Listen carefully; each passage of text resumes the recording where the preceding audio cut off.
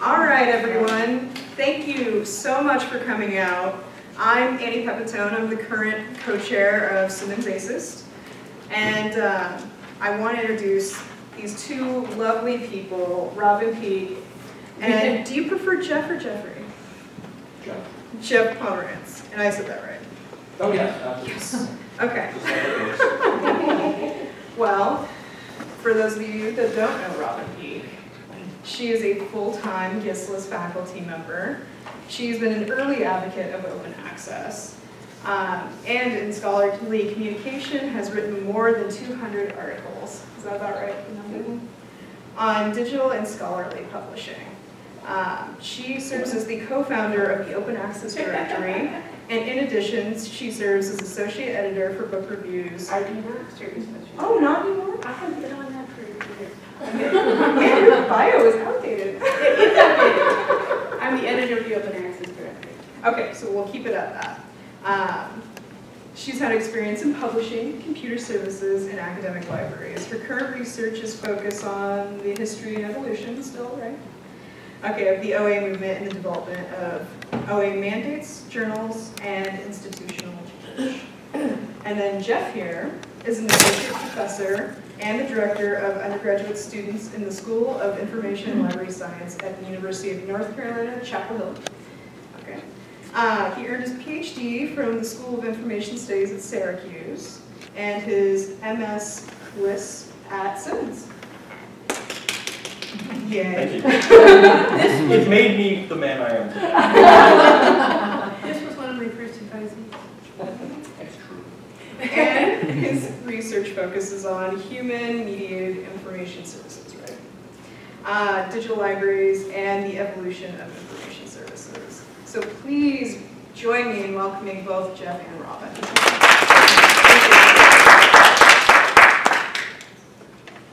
Whenever I talk about the Digital Public Library Project of America, I always have to start with the way John Palfrey introduced it, and uses it almost every time he talks about it in an introduction, and that is, he's taller than I am, but he raises his arm out and says, "We have an opportunity here to do something like this."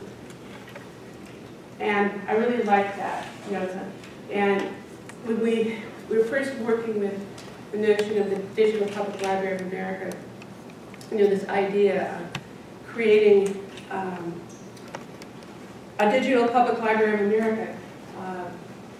The first thing you have to say, we're going to do something magnificent here. We're going to, you know, that's what we're going to strive for. And then, you know, not something mediocre, not something average, but we're going to try to do something that's really magnificent. So the Digital Public Library of America launches tonight, officially. And actually, on the note of do something magnificent, I think it was not an accident that they launched it in Boston. One of the two places in the United States that lays claim to having the first public library. The other one is, what is it, Hanover, New Hampshire, or something like that, but we're really in it, of course. But, I mean, the fact that they called it the Digital Public Library of America is not an accident. I mean, it really, there is in the United States a public library approach to public librarianship that really sort of has some cultural resonance. And to frame this project that way, they didn't have to frame it that way. They could have called it something different. They could have just called it the Digital Library of America or something. But they put public in there, and I think that was a very deliberate play on this approach to public librarianship. And I suspect that was all Palfrey. Anyway, it's appropriate that it's in Boston. That is where the launch is happening. Very, very much so. Jeff and I, by the way, work together a lot, so if we finish each other's sentences, you know, we're used to it. And for a long time. And for a long time. So the Digital Public Library of America's aspirations follow in what is now the early tradition of Europania, which is the European public library system. The structure is somewhat different than the way the Europania is set up. It's based on a content hub model. And at this point, the primary material we'll see at the DPLA sites are materials that fall into the public domain. So we're talking about the National Archives and Records Administration, we're talking about the Smithsonian, we're talking about Harvard's special collections, we're talking about a whole bunch of different content hubs that are already existing and they're already part of the DPLA start. So this isn't theoretical. I would say the DPLA discussion started a couple of years ago, and there's funding behind it. I don't know how well you can make this out, not at all, really. They used maybe lower some light. yeah, they used, I'm embarrassed to admit, Carolina Blue, which means that it's illegible on the screen. This is something we've learned at UNC the hard way. Duke Blue reads much better, but we don't like to admit that. This is a list of the partner institutions at the DPLA and the number of records that they have contributed, which are Dark. It's one or all, it That's looks all right. like. At any rate, if you go to the DPLA's website, which is dp.la, there's a link, you can get to this fairly easily. But there are a bunch of both public and academic libraries that are partner institutions of the DPLA. Some consortia, like the Mountain West Digital Library, which is what, Utah and Colorado, Arizona, some universities, like Harvard, of course, University of Southern California and whatnot. And my understanding is that they're always on the lookout for additional partner institutions. The idea, like Europeana, of course, is to aggregate the cultural heritage of the United States writ large. I mean, the goal of Europeana is nothing short of a portal to the cultural heritage of Europe. And how many cultural heritage institutions are there in Europe? I mean, there must be thousands, right? There are a larger number of partner institutions of Europeana, but it's 3 or 4 years older than the DPLA. The DPLA is similarly trying to aggregate cultural heritage materials from across the entire United States. So I suspect in a year we'll see twice this many partner institutions. So what's happening tomorrow is DPLA Fest. And the DPLA Fest is where Jeff, myself, and Amanda Page, who was in the inaugural class of the Open Access course, as well as Sandra McInerney, will be doing a workshop event on Open Access and the DPLA. Yes, this is our, that's the title of our session in the description. We have a third, Sandra McIntyre, who is the, program director, I believe, at the Mountain West Digital Library Consortium. So coming at this issue from the perspective of a content provider, rather than coming at it from the perspective of open access, or in my case, coming at it from the perspective of building digital libraries. So it's an interesting triumvirate here.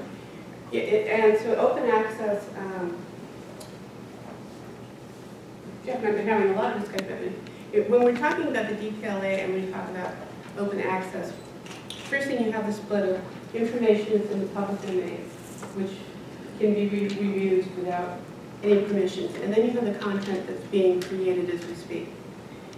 So the open access part of this question is, how can we take materials that are being created now, born digitally, and make them and craft them in such a way that they fit into this model and move ahead into the DPLA's future.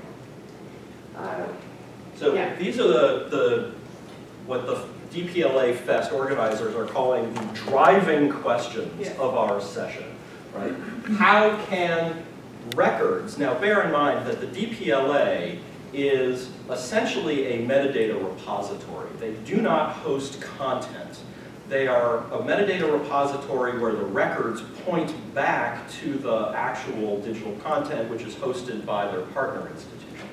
Right? So they're talking about records, but I want to knock over the podium. I want to show you this, which is the DPLA already has some policies in place that says the metadata that we have aggregated is being made available under a Creative Commons 0 license, which means we dedicate it to the public domain. So the DPLA has already embraced the notion of open access, at least for the metadata.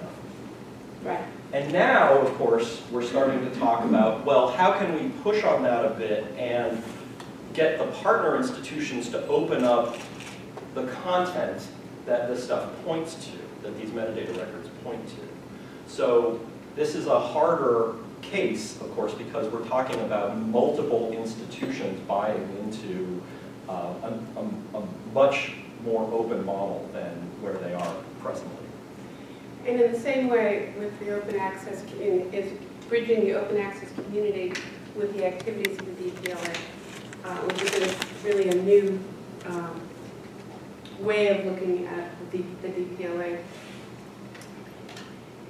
So part of our workshop events tomorrow will be how we can extend this discussion to the communities that haven't been part of the original content hubs that are in existence, where there's more traditional understanding of things like metadata and interoperability and so forth. Where we were just talking about this morning, like open educational resources. How are they going to fit into the DPLA? Because when you use the word public, you're in a different world than just saying, this is scholarly communication. Right, it's not the digital academic library of America. Could have been. Right, but it isn't. I think that was a really deliberate decision on their part. Yeah. So there has to be a more global view on the content, what people are expecting. So when we talk about open educational resources, or that way of open access, we're talking about materials that can extend from the state's material. Right, and the DPLA has done some really interesting things. Done some really interesting things already, just with the metadata records that they have that are open. They've created maps of that you can zoom in, of course, and these bubbles will burst apart as you zoom down. To say, well, these are where these holdings live, or these are places that have been photographed that are where in the holdings of a library across the country. So just with open metadata records, they've already started building interesting tools. So I think the hook here is going to have to be, well, if you had more open than that, if you had actual content, what kind of interesting things could be built on top of this large aggregation? More open data means more interesting development that can be done building on that. The question is, what does that look like? And how do we engage population where the knowledge that we have within the field itself, in the library and information science field, is not as well extended. So in the area of open access, we have people who are running open access journals who are scholars and researchers in medical sciences.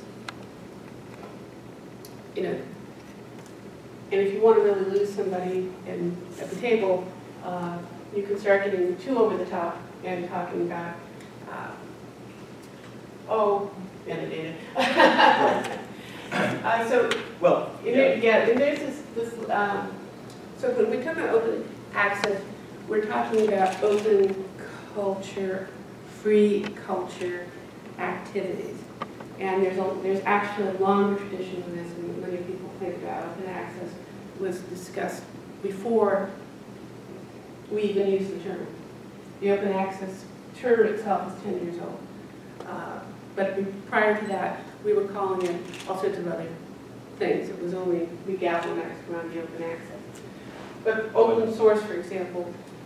And I would say that for those of you following along at home, watching the video, all of these are links and you can get to this presentation. So if you're interested in exploring these more, these links will bring you to resources. So there is an et cetera behind this, but we have the open educational resources, which could be what are being created by school systems, but it can also include many materials being used by homeschoolers. Open data, of course, a lot of this is coming out of the data.gov, the umbrella with federal agencies, but also, scientific research projects, making the data sets behind projects open, in addition to just publications that build on that data, so that those data sets can be used for secondary data analysis or replication, etc.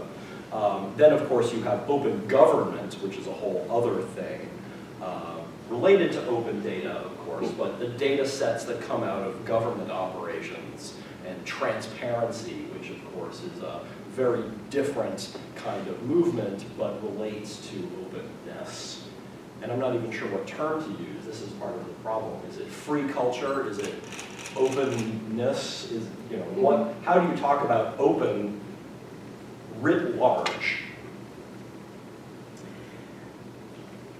And particularly when the language that we use in open access has traditionally been around scholarly communication, where we talk about gold journals and green repositories, and sort of its own evolved language that doesn't apply to some of these other open areas.